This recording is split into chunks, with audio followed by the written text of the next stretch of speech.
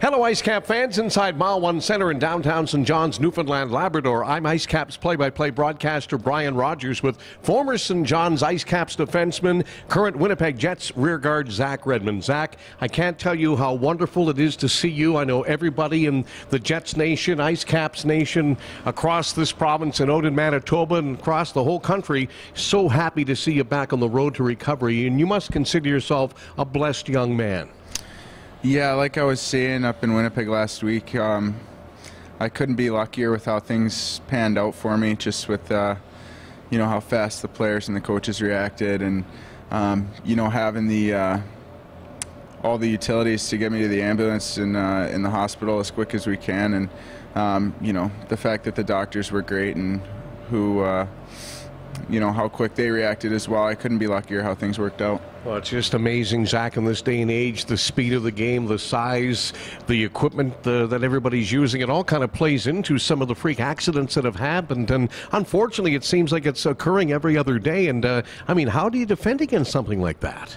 Yeah, you can. I actually noticed that. It seems like maybe I'm paying attention for it a little more close now. But it does seem like there's been a lot of injuries this year, maybe because of the schedule and the games back-to-back all the time. But you can't, there's nothing you can plan for or do for other than make sure you have, I guess, good equipment.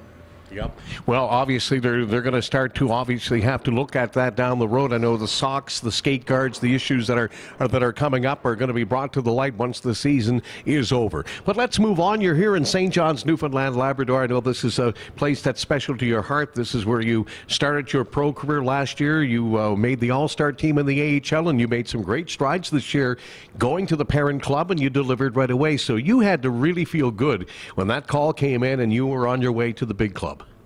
Yeah. Obviously, it was. That's what you work for, and being fortunate enough to go from a place like St. John's to a place like Winnipeg, where you don't think hockey can get any crazier, and it almost does. But really lucky, really happy with how things panned out. Two of the loudest crowds in pro hockey and one of the loudest here in the American Hockey League, the St. John's IceCaps fans here at Mile 1. They'll settle to 73rd consecutive game against Portland on Tuesday and make it 74 on Wednesday night. And you'll be part of the crowd on Tuesday. What's it like for you to come back here and see some of your former teammates, in particular your real good buddy Johnny Albert?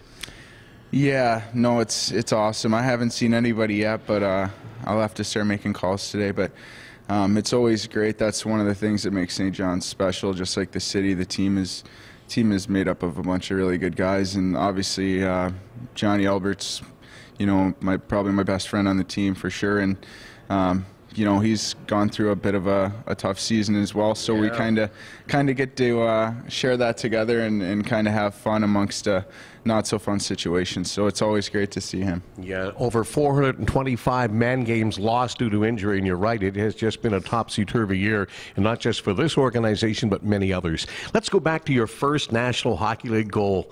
Describe it, and the feeling of exhilaration to put that puck in the net. Yeah, I think at the time it's